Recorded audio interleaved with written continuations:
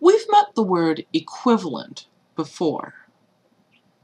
Remember that we said that two fractions are equivalent if they represent the same number.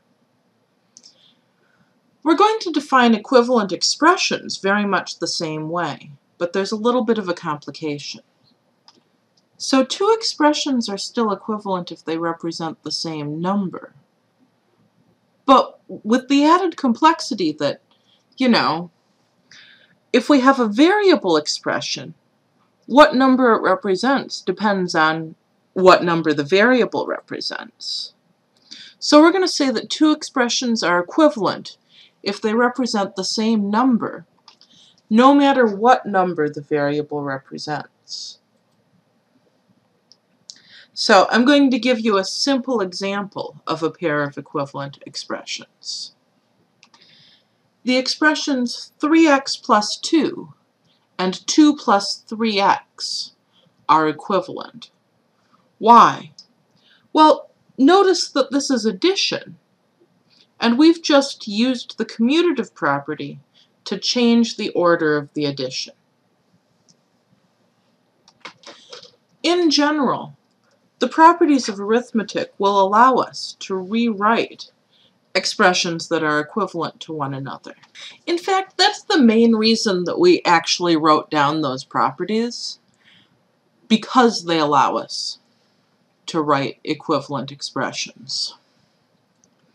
Now, how can we tell whether two expressions are equivalent or not? We can know that two expressions are not equivalent if we can find some value of the variables for which they give different values. So for example, suppose we wanted to show that 2x plus 4 minus 3x is not equivalent to 2x plus 3x minus 4. How could we do that? Well, let's pick our favorite number.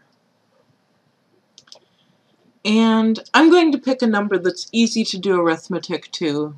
Maybe I'm going to try x equals 1.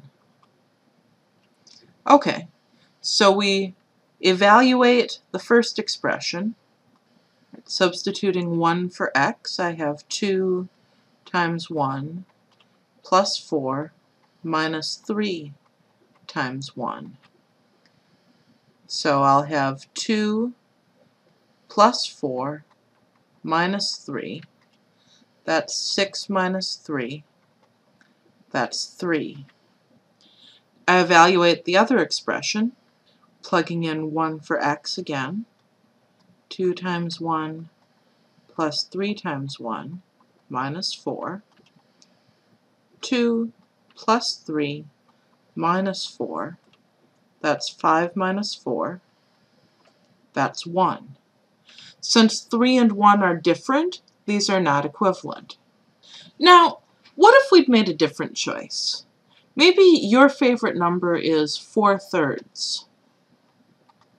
So you evaluate this expression with x equals 4/3. 2 times 4/3 plus 4 minus 3 times 4/3. This might look like a job for our calculator. We have 2 times 4/3 plus 4 minus 3 times 4/3. Let's make that a fraction. That's 8/3. On the other hand, 2 times 4/3 plus 3 times 4/3 minus 4. 2 times 4/3 plus 3 times 4/3 minus 4. Oh, that's 8/3 again. Now, 8/3 and 8/3 are the same number. That does not mean that the expressions are equivalent. In this case, we just got lucky. You can see that two expressions are not equivalent if you can find one pair of numbers for which they give different values. But just because you can find one pair of numbers for which they give the same value doesn't necessarily mean that they're equivalent.